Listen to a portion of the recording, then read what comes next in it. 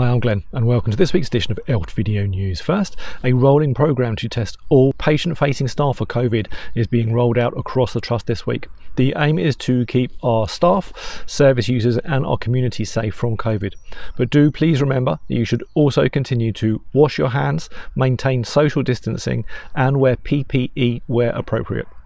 Background slides promoting messages of wellbeing and support are available for use during digital meetings with colleagues. Do please see the internet for the library of options available and choose the background slide that you like best. And finally, don't forget our emotional support service is here and available for all staff, whatever your role. We can all feel pressure, stress and anxiety, and it is really important not to bottle it up. Please look after yourself and do please contact the service if you need somebody to talk to. Please see the intranet or the website for details.